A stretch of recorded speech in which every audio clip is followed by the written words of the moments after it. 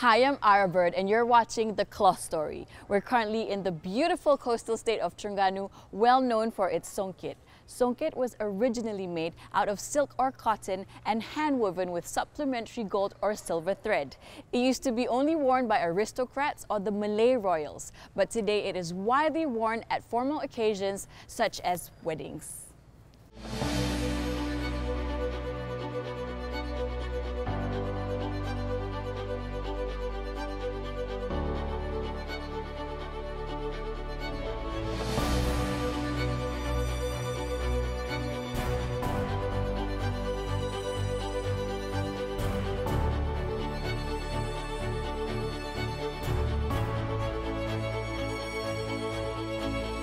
The Cloth Story.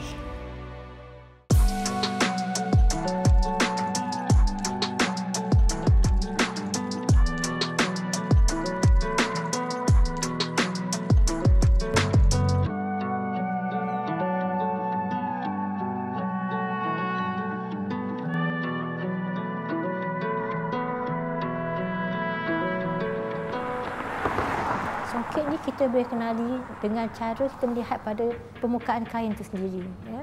Jadi kain songket ni biasanya akan menggunakan benang emas memang antara yang terbanyak juga lah. Maknanya dalam satu helai kain, contoh dalam 2 meter atau 2,5 meter, urat benang tu akan diselang-seling dengan benang emas untuk menghasilkan bunga-bunga yang timbul yang menghasilkan satu corak yang amat menarik dan namakan sebagai kain songket. Those who visit Terengganu will always go back with at least 1 or 2 songkets. A few of the favorite patterns are the pucuk rebung, lawi ayam and the bunga belalapan. We're here at ANZ Songket where they preserve and sell songket. Let's check them out.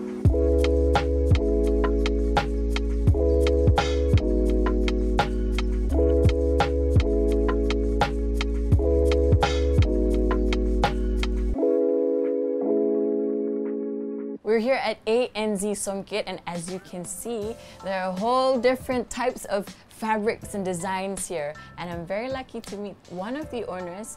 We're here with Mizzy. Terima kasih banyak kerana menjemput kami ke sini. Saya nak tanya sikit sejarah ANZ Songket ni. Kalau ikut pada tahun 70-an lagi, dari peringkat mak ayah kita sendiri, dan terbinanya ANZ Songket ni baru dalam lingkungan 20 tahun.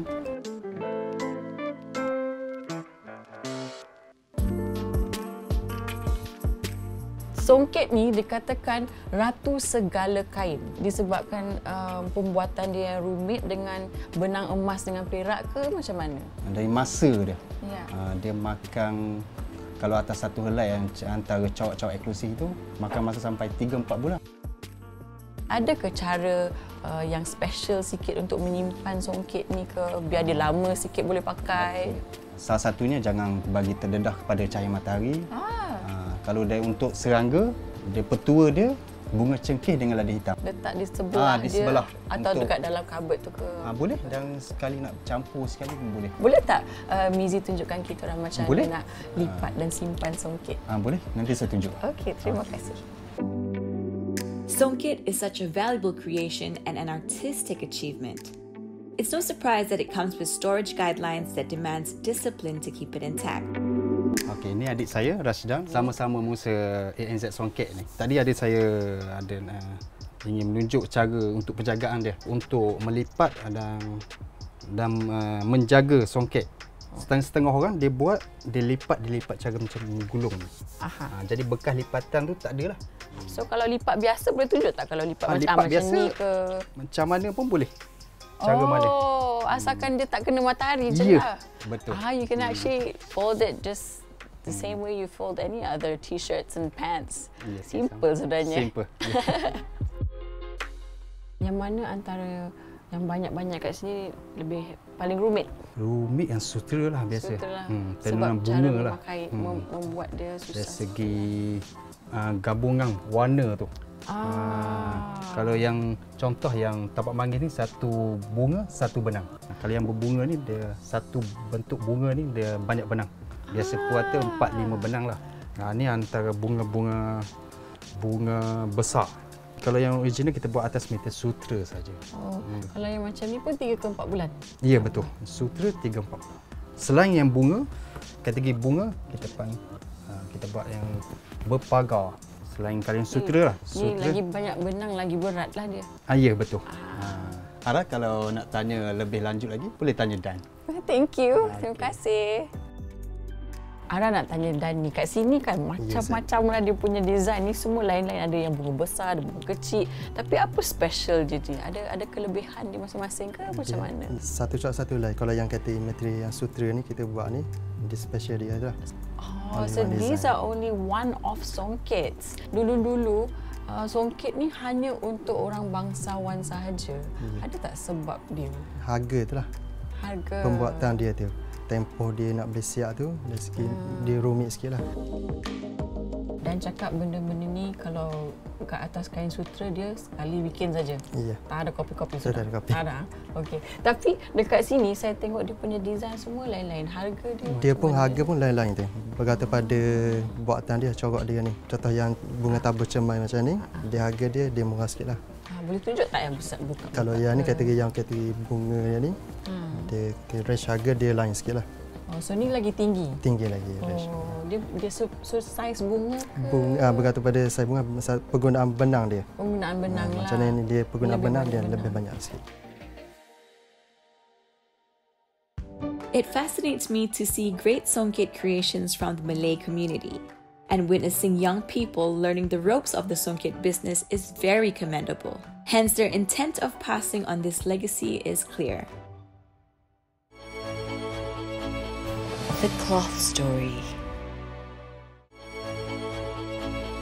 The cloth story. Kuala Terengganu. Just wow! Beautiful sights to enjoy everywhere I turn as I continue my journey to meet one of the masters or Adi Guru who played a part in elevating the status of songket. Saya Wang Manang Wang Awang, salah seorang Adi Guru di Terengganu yang menghasilkan kain tenunang limar. Kain limar ialah satu penghasilan tenunang yang menggunakan benang pakang yang diikat. Ikatannya adalah bermotif sama ada flora ataupun fauna. Ianya memang sukar untuk didapati sekarang terutama di Malaysia. Yang banyak dia orang buat adalah songket loseng ikat, tidak tergulung dalam kain limar. Kalau dulu penggunaan benang hiasnya adalah terdiri daripada benang emas dan juga benang perak. Tapi sekarang telah dipelbagaikan penggunaan benang warnanya yang dikenali dengan benang metalik. Itu adalah sebagai untuk menaikkan seri satu-satu helai kain songket ataupun kain limar. Songket lebih dikenali sebagai ratu segala fabric. Ianya menggunakan benang-benang hias yang terdiri daripada benang emas, benang perak dan pelbagai warna yang melambangkan kemewahan kain tersebut. Kalau dulunya kain ini dikenali di kalangan istana kerana telah dipakai oleh golongan raja-raja. Tapi sekarang dah boleh dipakai oleh semua golongan. Songket perlu dikekalkan sejarah dan kualitinya kerana ia menghasilkan kualiti yang sangat tinggi yang telah diwarisi sejak zaman berzaman. It is vital to safeguard a historical art creation. I'm so lucky that I'm about to meet Adi Guru Wan Manang, a creator of this said fine art who has had years of experience in making songket, the queen of textile. Assalamualaikum. Waalaikumsalam. Boleh panggil Cik Wan Ya, saya. Saya Ara, saya nak tanya beberapa soalan tentang songket ni. Okay. Mula-mula saya nak tahu apa beza motif zaman dulu dengan zaman sekarang yang dikatakan diolah atau diubah suai kepada design yang lebih moden dan contemporary. Songket ni kita pelbagaikan dia punya design. Kalau dulu memang dia terhad kepada motif-motif yang persekitaran. Biasanya yang mempunyai corak yang abstrak, yang berulang-ulang. Biasanya yang mempunyai motif flora, bunga-bungaan, daun-daunan. Tapi kalau di Terengganu ni memang digunakan flora lah, pasal kita alam Melayu, alam keislaman. Kalau di sebelah lain Nusantara ni memang banyak dibuat di Indonesia ataupun di Thailand lebih pada fauna, bentuk fauna, kebinatangan. Jadi kita tak galaklah desain macam tu. Tapi kalau sekarang ni kita perbaharui juga dengan motif-motif kontem, pokok-pokok berdaunan, berkerawang yang digemari oleh peminat-peminat pemakai songket sekarang. Apa yang saya faham, proses membuat songket ni ada 8 langkah. Boleh ceritakan sikit tak tentang proses? Ya, untuk menghasilkan satu helai songket, dia memerlukan beberapa proses. Dia mempunyai 8 proses, iaitu bermula daripada kerja-kerja mencelup benang, daripada benang yang putih, celup ikut apa yang kita nak lah, sama ada warna hitam ke, merah ke, biru ke, terpulang kepada mengubah warna ke benang. Keduanya ialah kerja menerai benang. Menerai benang ini mengubahkan benang, gumpalan benang yang kering tadi kepada bentuk pelleting, iaitu bobbin. Yang ketiganya kerja-kerja menganing, iaitu menganing, iaitu kerja-kerja untuk menentukan berapa helai yang perlu dibuat, berapa meter, dan juga lebarnya berapa lebar untuk dibuat, sama ada untuk samping ataupun sarung ataupun untuk selendang. Setelah siap kerja menganing tu, dia akan menjalani kerja-kerja menggulung, iaitu menggulung benang itu kepada papang gulung. Yang kelima, kerja-kerja menyambung ataupun mengarak lah. Mengarak benang ni meletak kepada dia ada alat yang dinamakan batang geliging, ataupun terus menghubung benang loseng tadi kepada gigi jenta yang sedia ada. So gigi jenta tu dia macam comb Ya, macam comb. The next step kerja-kerja menyongket. Itu yang membuat motif-motif desain songket di atas helaian benang loseng yang dah siap di menganing tadi. So ni proses yang start nampak lah sini semua. Belum lagi. Belum lagi. Itu yang menghasilkan motif-motif tenunan songket, sama ada corak tu, sama ada nak buat corak bertabur atau corak penuh ataupun corak melentang berdiri. Termasuk juga corak-corak di tepi kain, bahagian tepi kain, di badan kain dan juga di kepala kain. Yang terakhir sekali proses dia menenun kain. Itu yang baru start keluar ni. Ya. Okay. Now once that is done, that's the last step comes in, where they use the technique menenun, where you start seeing all these designs come out onto the cloth. So tu sajalah 8. Itu sajalah ya. Bukan tu sajalah, tapi lama jugalah proses dia kan. Creating it is uniquely amazing. Without basic foundation, it's impossible to neatly weave a songket. Hence, it's important for a person to have the right passion and seriousness when learning to do so. The cloth story. The cloth story.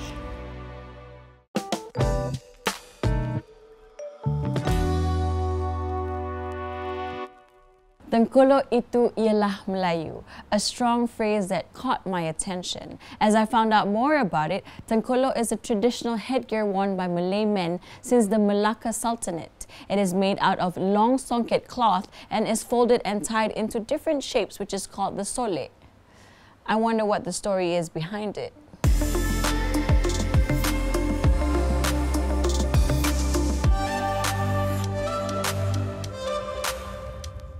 I'm here with Nazrul, a tengkolok maker here in Terengganu, and he's going to tell me a little bit more about how he makes tengkolok. Saya ni tertarik dengan tengkolok sebab dia memakaikan sampin untuk membuat dia kan.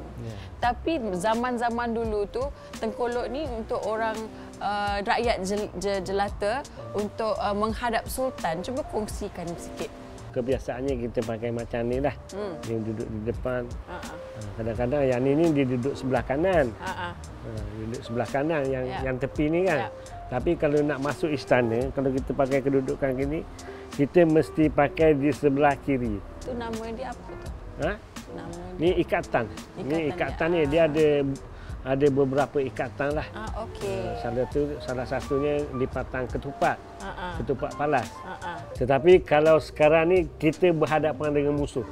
Kita berhadapan dengan musuh, biasalah kita bersilat. Kita bersilat. Kita pusing ni ke depan. Lepas pusing ni kita cabut kita punya keris. Gitulah.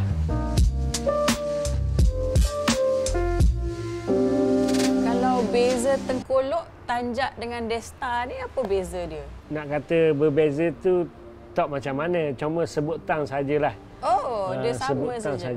Tapi kalau kita sebut tanjak, tanjak tu tanah dipijak. Jadi kita ambil yang depan tanah dipijak. Jadi kita buang yang tengah jadi tanjak. Dulu-dulu tu kalau tengkolok ni orang pakai untuk seharian nampak biasa je. Ni zaman dululah. Nampak biasa je. Tapi sekarang kalau pakai tengkolok dia lain sikitlah. Itulah masalahnya kita. Tapi kebanyakannya kita ni warisan kita sudah melepasi zaman, mengharungi masa. Jadi kita seakan-akan dah lupa warisan kita.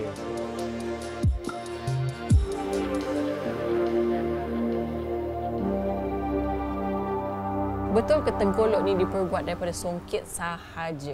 Kalau ikut zaman dulu-dulu, tengkolok ni kebanyakannya dibuat daripada kain-kain biasalah. Bergantung sebab ni pakaian rakyat jelata. Jadi bagi pihak istana dan juga pembesar-pembesar memang kena songket lah. Jadi tanjak pun memang berbagai-bagai lah. Betul ke cara ikatan tu, kalau tak silap saya nama dia solik? Ikatan tu kalau sebut sodet macam kita bentuk dia lah. Untuk mencari hanger yang bagus, lipatan yang bagus, dipanggil colek ataupun sodet lah. Macam contoh ni kita dah jadi bentuk macam ni, macam contoh bentuk belalai gajah kan. Jadi dia nak kemaskan balik. Kadang-kadang daripada belalai gajah ni kita boleh ubah ke bentuk lain. Contohnya macam ni kita ubah bentuk lain. Dan kadang-kadang sekarang ni ada juga orang yang buat bentuk bebas. Oh iya ke? Ada yang buat bebas, zaman moden kan, ada macam-macam cara sekarang. I'm here in Terengganu with Nazrul, a tengkolok maker and amazing poet. Boleh bagi pantun tak? Daun serai, daun garu, belum try, belum tahu. Ini nak mula pantun baru. Okey. 2, 3 kucing berlari, mana nak sama si kucing kurak. 2, 3 sudah ku cari, baru dapat cik adik ni memang boleh diharap. 2, 3 ada lagi. 2, 3 kucing berlari, mana nak sama si kucing belang. 2, 3 sudah ku cari, nasib baik dah boleh juga cik adik ni seorang. Itulah ada 2, 3 pantun, 2, 3 kucing berlari. Untuk tidak mengecewakan Arafah kita, nak minta saya buat tanjak. Jadi saya terima kasih. Sudah buat tanjak. Jadi tanjak ni saya buat daripada kain nela. Jadi untuk buat tanjak ni, yang pertama sekali kita kena ukur. Ukuran dia yang paling penting lah. Ia hendaklah sepanjang 33 inci. What he's doing right now is he is measuring the cloth, so he'll cut it up to start folding it into a tanjak. Biasanya orang memang ada kain untuk membuat tanjak lah. Ni memang Nazrul potong sendiri. Ya, potong sendiri. Untuk mengguntingkan, kita pastikan yang gunting kita ni betul-betul tajam. And there you have it, your 33 by 33 inch square piece of cloth, and he will now start demonstrating how to make a tanjak. Ni kalau kepala kain kat mana-mana pun tak kisahlah. Border dia. Tak juga. Tak juga. Nampak tak bunga dia straight ni? Nampak. Yang ni bunga penuh. Yang ni ada bunga yang di bawah. Border dia lah. Okey, dah selesai. Kita nak gunakan kain putih untuk keraskan. Jadi kalau kita tak taruh kain ni, dia akan jadi lembek. Bila kita pakai, dia akan jatuh. So kain putih ni dipotong sama dengan bentuk ni lah. Bentuk segitiga? Ya, segitiga. What a waste it would be if this heritage of headgear making that has been around for centuries is not preserved. I'm ecstatic that I get to see the process of making this headgear called a tanja in the flesh. Intense focus and crafty hands seem to be key. Lipatan ni dia buat pakai gunting saja ke tadi macam ni? Dia tapi gunting tu nak kena betul-betul yang apa ni yang padat keras lah. Yang keras. Yang meja pun mesti kayu. Yang keras jadi mudah kita tekan kuat-kuat. Gitu. Jadi sebelum saya jahit, saya takut jahitan tu lari, saya kena perlukan jarum lah. Lepas ni terus jahit? Ya. There are various ways of folding a tanja, which turns into various designs that has its own specific names, each one of them with their own unique meaning and origin. Interestingly, most of these different types of headgears, be it tanja, tengkolo, or destar, their folds or designs are inspired by animals and nature. This one is called elephant's trunk. Okeylah, saya terpaksa daripada meja turun ke sini. Kerana nak buat lilitan atau tu untuk solekkan. Teknik ni memang kena buat kat lantai lah. Untuk solekkan dia. Jadi yang ni nak kena betul-betul satu jengkal. Ayuh. Okay.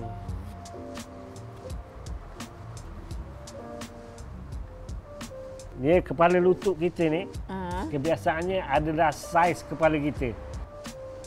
Aduh! Kaget. Kurang. Okey. Dah jadi dia. Inilah yang dimasukkan belalai gajah. There you go. Tanja belalai gajah. The classic Terengganu tanja. Ya. Ya, terima kasih banyak. Susah-susah dah tunjukkan kita. Sama-sama. Dari mula sampai akhir. Songket is indeed the queen of textile. This material made up of unique motifs and color can either be styled as a sampin to go with a baju Melayu or into a headgear. Putting on a tanja or tengkolo automatically exudes a sense of inner power and self-confidence in a person generally, but specifically for the Malays. Bottom line is, whether songket is worn as a sampin or as a tanja, our traditional attires need to be protected and preserved till the end of time. It's important that our descendants hear about the greatness behind these traditional wear. Pivotal stories to safeguard and convey. I'm Arabyrd. Till next time, the cloth story.